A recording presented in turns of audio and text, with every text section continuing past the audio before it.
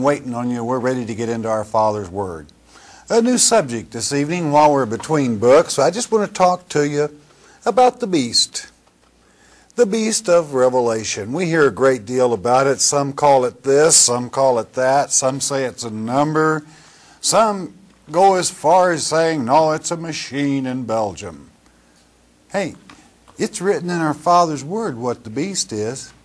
Why do people play guessing games and deceive people when we can go to our Father's Word and understand it totally and clearly?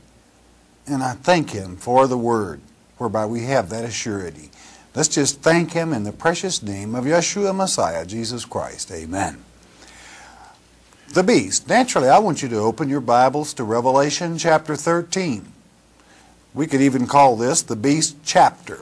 But now, God uses symbology.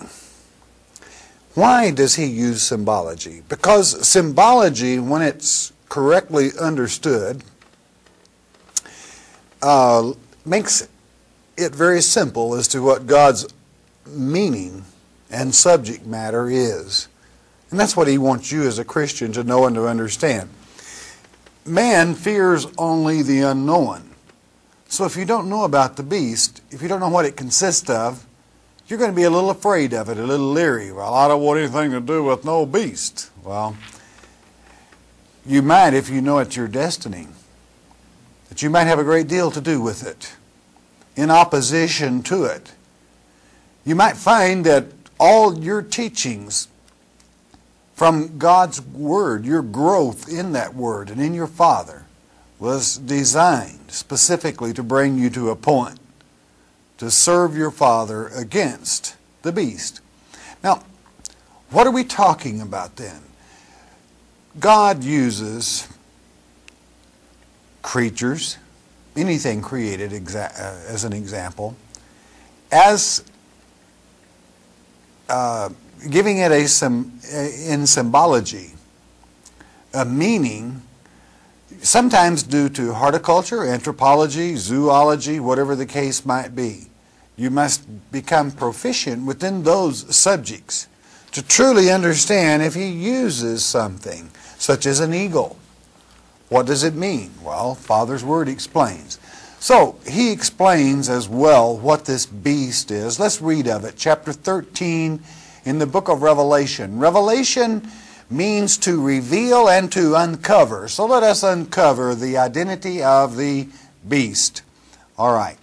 Chapter 13, the book of Revelation, verse 1. And I stood upon the sand. I want you to picture John. He's standing upon the sand of a beach, on a sandy beach of the sea, and I saw a beast rise up out of the sea. I saw him come up out of the water, having 7 heads and 10 horns, and upon his horns 10 crowns. Do you know why people wear crowns? Because they're a king or a queen of some particular festival or location. So that's basically self-explanatory, is it not? And upon his horns 10 crowns, and upon his heads the name of blasphemy, which is to say his purpose was to defame the name and the Word of God. The whole thing designed for this. Now, you know that in God's natural creation, we do not have 7-headed monsters. We just don't have them. They're not there. Therefore, He is using symbology. But do you know that God doesn't give you symbology without a very clear and specific explanation? Don't ever let man mess you around as to who this beast is or what it is. First of all, I want to make one point, and then we're going directly to the explanation. You must understand this one thing, or you're never going to understand end-time prophecy concerning the beast system. In this book of Revelation, this chapter rather, in the book of Revelation, we find 2 beasts. One is political, one is religious. Naturally, if it has more than one head, it's political. A religious leader, however, though, is singular. And we have one head. And of course, that one head is the chief religious leader of the end times in a spurious sense, which is to say falsehood, lies, deception. Naturally then, we know from common sense that we're talking here about a multi-headed political system, meaning there's going to be the crowns or kings. We're going to have 10 kings. But you don't have to play guessing games. Turn over quite simply to the 17th chapter of this great book of Revelation. I want to pick it up with the 12th verse. Let's take the horns first. Now, first of all, come with me. Observe John standing on a beach overlooking a sea of water, and this thing comes from it, rises out of the water. Now let's understand what the water is, what the horns are, what the heads are, etc. Okay, verse 12 of Revelation 17. He has just told us in the prior verse that Antichrist will only be 1 hour, the son of perdition, and that these kings will only be kings for 1 hour. We hear of it here now, picking it up in verse 12. And the 10 horns which thou sawest. You saw the 10 horns? What are they? The 10 horns which thou sawest are 10 kings.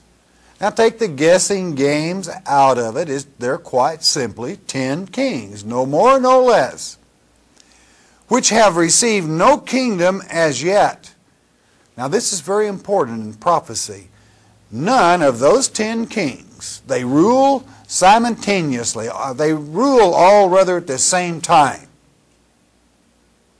They're not a king line that in succession one after the other, but all at one time. But they receive power as kings 1 hour with the beast. What beast? The religious beast, of course, who is the son of perdition.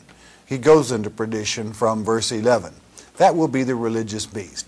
But I want to take part of the mythology that man has placed upon this through the simplicity that God has placed in the horns. Horns always, they are an Hebrew idiom that means power. All right? This is an earthly power. So these 10 horns are 10 kings, their power on this earth, but they will not the least of them will reign except for 1 hour when the son of perdition comes into being. That also is symbolic, for that 1 hour describes the 5-month reign in Revelation chapter 9. I'm not going to digress a great deal because I want to stick to the subject. What is the explanation of the thing John saw rise? Now we know now that when the horns came up on those 7 heads, that they're 10 people. We're talking about 10 world leaders. 10 world leaders that will rule only after Antichrist or the religious beast appears upon this earth. So shake all the fuzzy wuzzies out of it that you've been taught, and see 10 men coming up out of the water, meaning appearing on the scene. It's that simple. Okay? Verse 13. Let's go further with this. These have one mind. In other words, they all think exactly the same, and shall give their power and strength unto the beast, meaning they totally pledge their allegiance and their loyalty to that world religious leader. That world religious leader, you're going to be told by a few knuckleheads that it's a false prophet. Hey friend, the false prophet will not surface and make himself known worldwide. Neither will Elijah, the good prophet. But this religious beast, who is none other than Antichrist, the role, the dragon, the role that Satan played in the world that was in this one as well, in the final closure. 14, they shall make war with the Lamb. Who is the Lamb? I think you would know. It's Jesus Christ. In other words, these 10 kings all have the same thought in mind. That's to pledge allegiance to, instead of Christ, and make war with the Christ, the Lamb slain, the Lamb of God. And the Lamb shall overcome them. Praise God, we've got the victory. Do you know why? God is calling out some and giving them intelligence to know and to understand the simplicity in which He taught. As we see the superpowers in the world, peace, peace, peace, that's being cried. As 10 leaders certainly will take over this, and then the 7 heads, being 7 dominions, regions, whatever you want to call them, geographical locations, worldwide, with all leaders paying respect to this supernatural entity that is able to perform miracles in the sight of people. Hey, don't spiritualize it away, friend. These things are facts, and they shall come to pass. Now, many of you have wondered about that beast, that first one. Beast, what about? No, it's just 10 kings. No more, no less. That's it, friend. 10 kings, 10 earthly men, as far as the headship is concerned. For He is the Lord of lords. We're back to our Lord and Savior, Jesus Christ, and King of kings.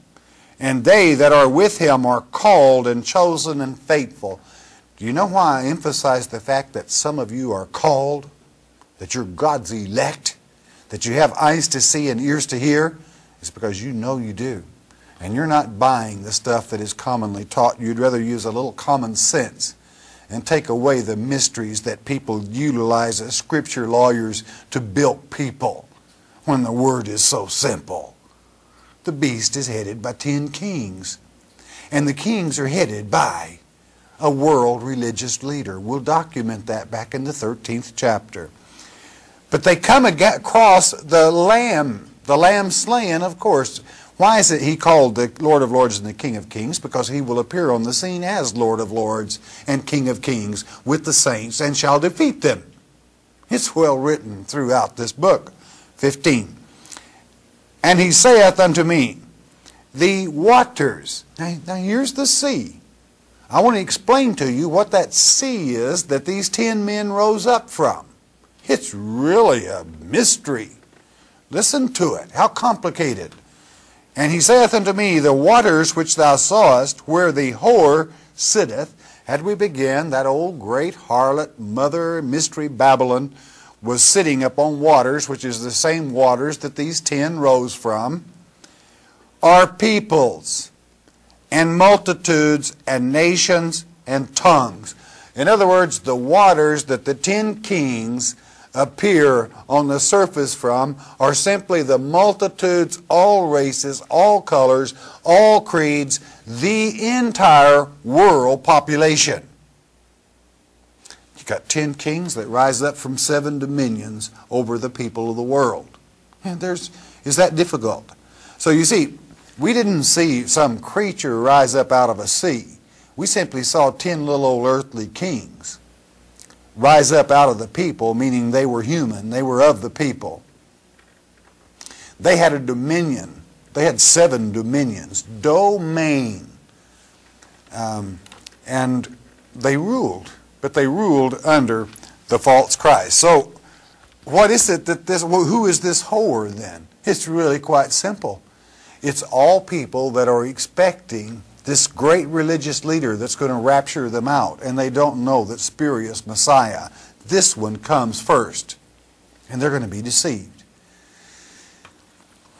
There is a warning, and God is allowing it to be delivered just before that day of the Lord. If you have eyes to see and ears to hear, you'd better thank your Father for it. Okay, 16. Listen closely. There's no great mystery about the beast. And the 10 horns which thou sawest upon the beast, that's those. What are the 10 horns on the beast? Do you need to be reminded? They're 10 kings that are part of the system. These shall hate the whore. The great church, the apostolic church, that's to say those that go into apostasy. They are deceived.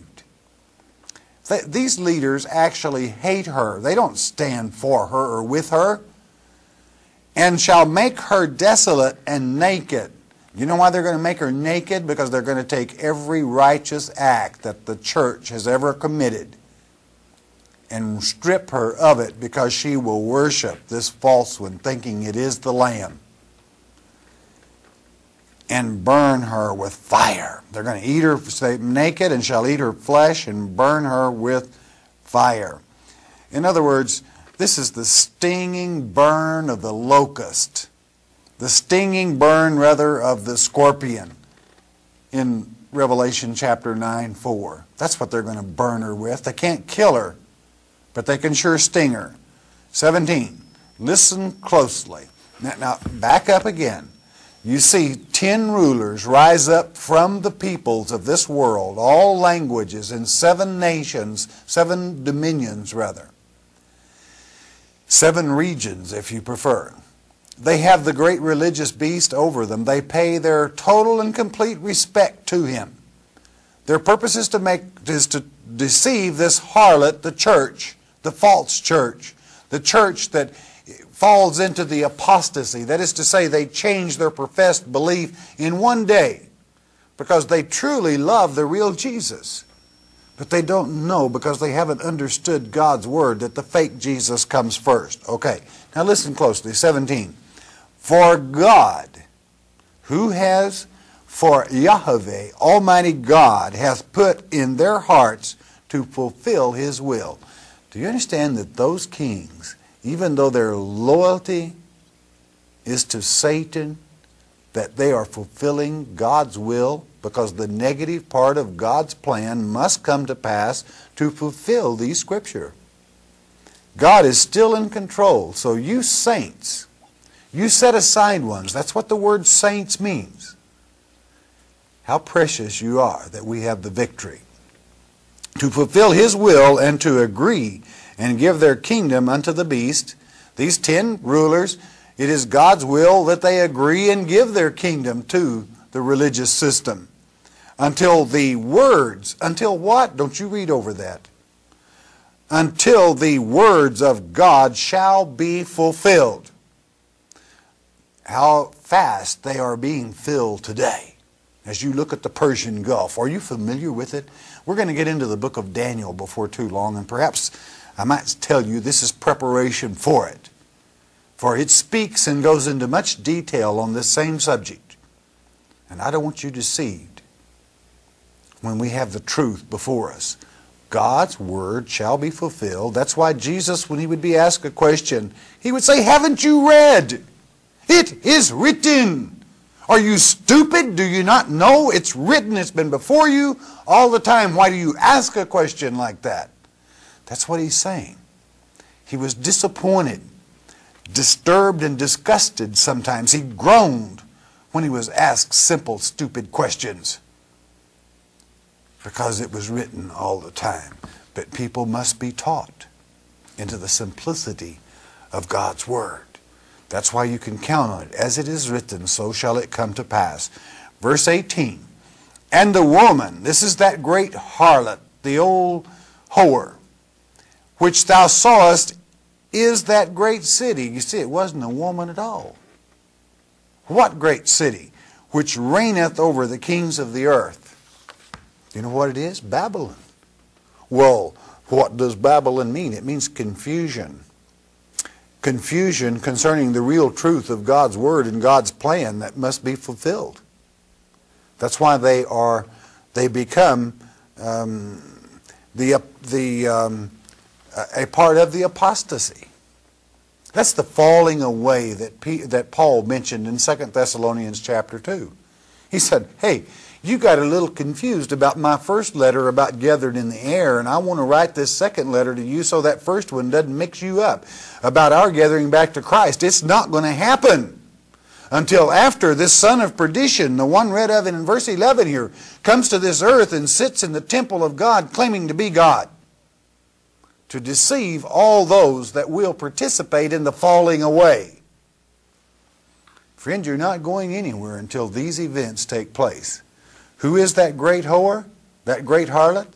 It's the confused church and all the citizens and languages of this earth that have not studied our Father's plan and will, for it will happen as the Creator of all things has so declared.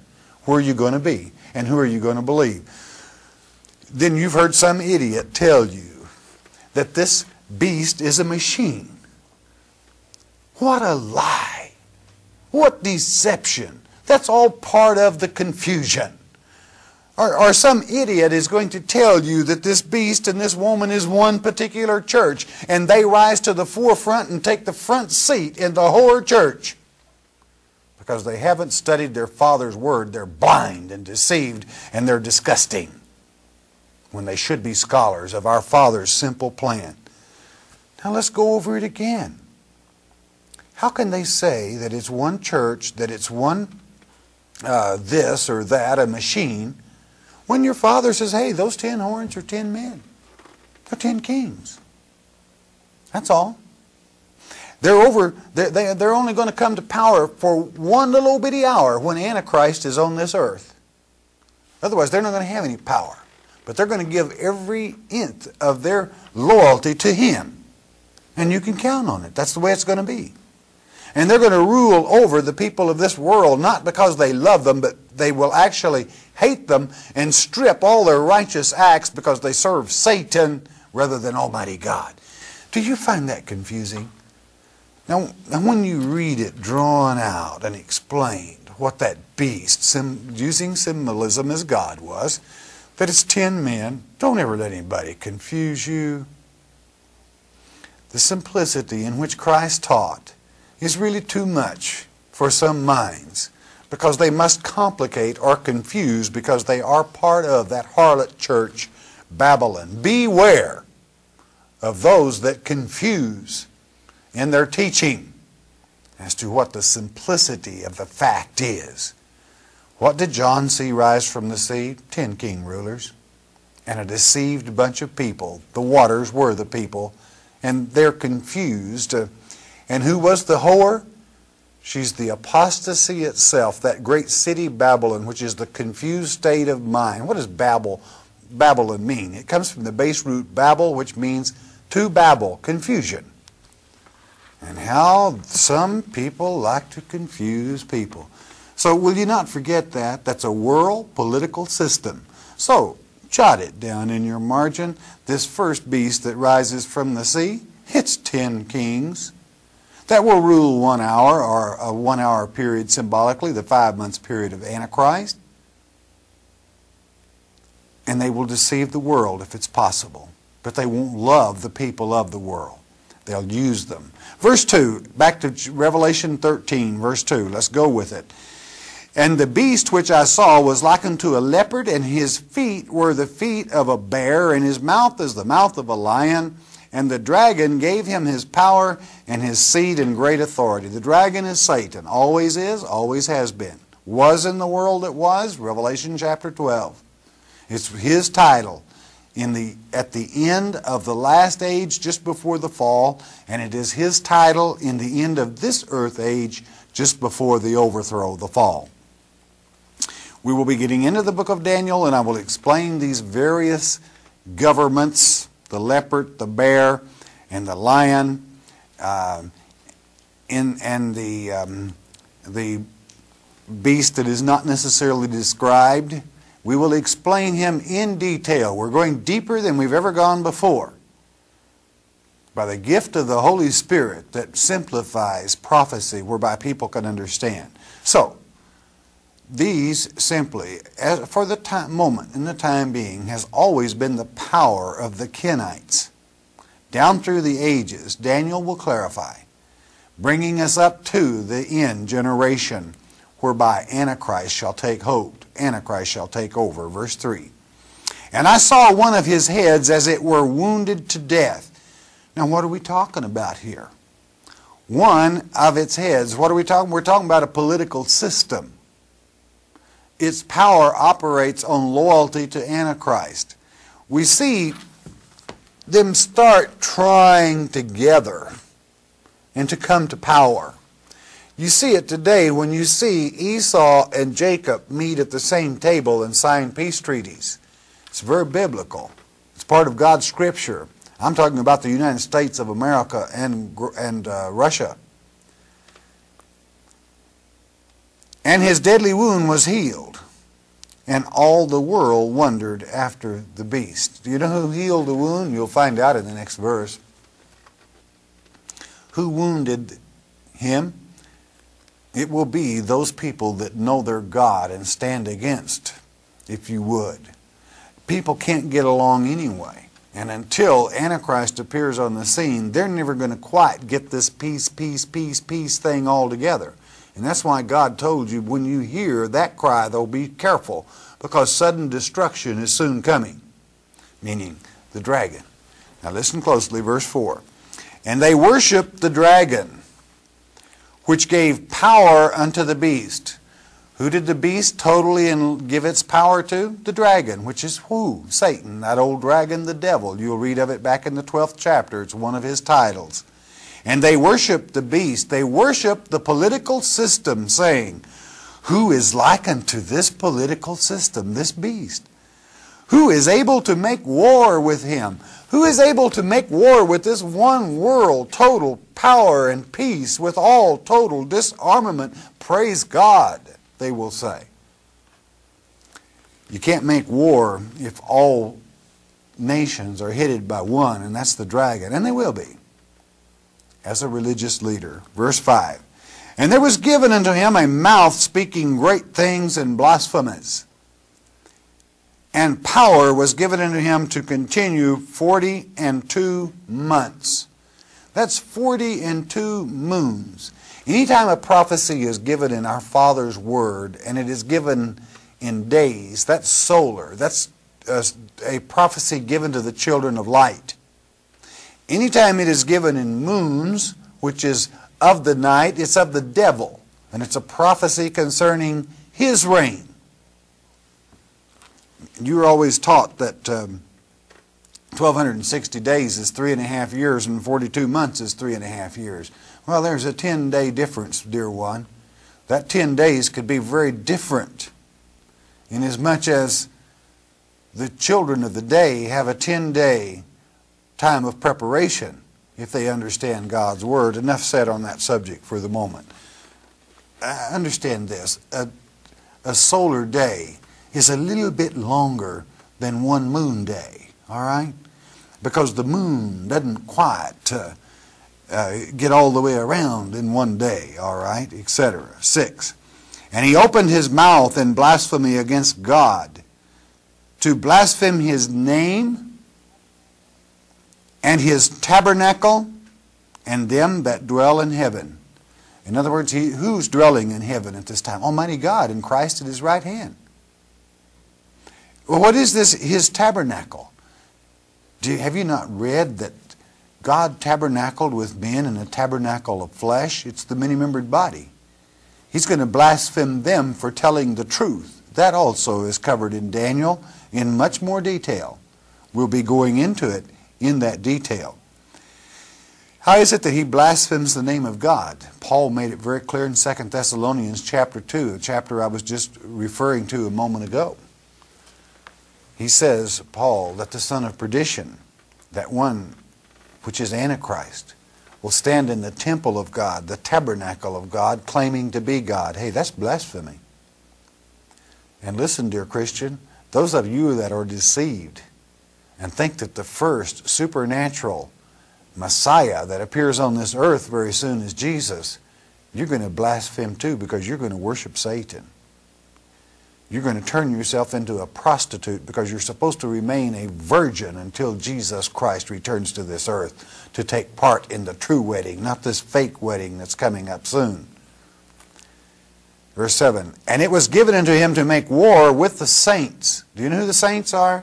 That's the set-aside ones, the called ones, those that have eyes to see and ears to hear, and to overcome them. That means to deliver them up. Did Jesus Christ himself in Matthew 24, Mark 13, and Luke 21 not tell you that you would be delivered up before the synagogue of Satan? That you were not to premeditate what you would say beforehand, but that the Holy Spirit himself would speak through you at that moment? For what purpose? For a witness and a testimony to the fact that this fake was sitting in Jerusalem claiming to be Jesus to rapture people out, not the true Messiah. This generation, will see this come to pass. If you don't believe it now, you believe it when it does come to pass, for indeed it shall. It shall happen in and to this generation. and power was given him over all kindreds and tongues and nations. In other words, he brought one worldism into a total success. That's what the religious system is to call and be called one worldism. So it shall be. There will be no more wars. There will be no wars made with it, for all nations will belong to it. Verse 8, you listen closely. He's going to make war with the saints, meaning delivering them up, converting them. What does a religious leader do? Does he kill people to convert them? No. He converts them through revival.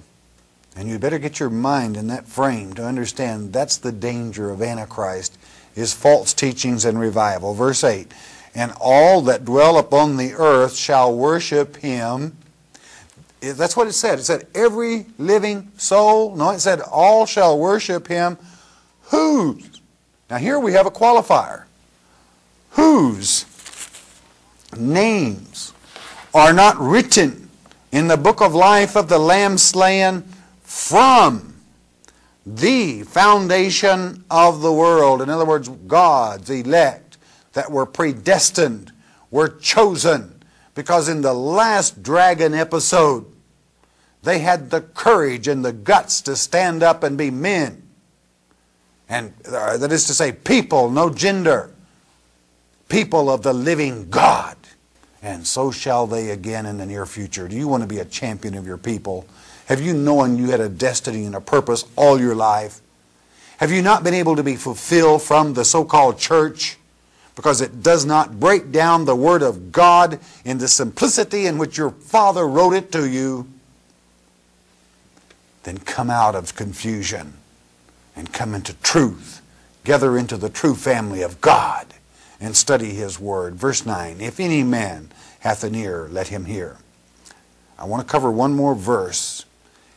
10, he that leadeth into captivity shall go into captivity. Do you hear the true Word of God? Then become a captive of the living Savior. Put on the gospel armor and be prepared to stand against the fiery darts of Satan. They're religious darts. Darts of conversion. Nothing to fear. He that killeth with the sword must be killed with the sword. Do you remember Esau? Hey, it's part of it, friend. Esau was promised, you shall also become a strong nation, but you will live by the sword and you shall die by the sword. That atheistic, communistic, ungodly nation. What is the sword of the end times? Revelation chapter 1 verse 16. The tongue of the living Savior is a two-edged sword, and He speaks from your mouth when you're delivered up. Do you have a destiny? Do you have a purpose? Here is the patience and the faith of the saints. That completes for this chapter 13 the religious beast. I don't like to call it a beast. It's a political system. If you don't recognize that, you'll never understand the book, because God Himself explained it so clearly in that chapter 17. In the next lecture, we're going into the religious beast and some of the shenanigans he will pull. Do you know what this religious beast looks like? It looks like the Lamb of God. It looks like that picture of Jesus that you have on your wall. That's why so many people will rush to Him. They've been told all their life that Satan has two horns, that he dresses around in long red-handled underwear and carries a pitchfork. Friend, don't believe it. That's a lie.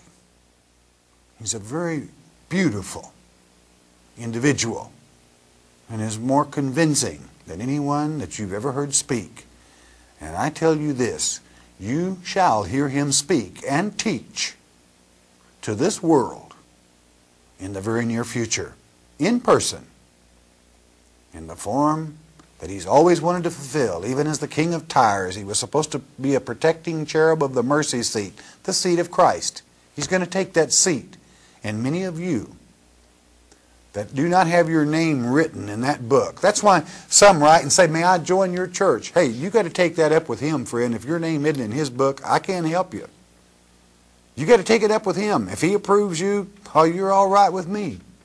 I'll ride with you right to the very bitter end. It's not a bitter end, though. It's a wonderful, rewarding end. For as we read in chapter 17, we've got the victory. We have nothing to fear. Man only fears the unknown. Those little puny tin-horn king generals that are going to be set up, they're nothing. They can't even come to power on their own until Satan sets them up, and you're afraid of them when you serve and are a child of the living God. Come off of it. Stay in the simplicity of God's teaching. In other words, take the babble out of your mind, the confusion, and let the clarity of the living God be the seal in your forehead that you cannot be deceived in these end times. I hope you've enjoyed this lecture. We'll talk about the religious beast in the next system, the next lecture. You'll find that his system is very simple when you listen to your Father's word instead of men. God bless you. You listen a moment, won't you please?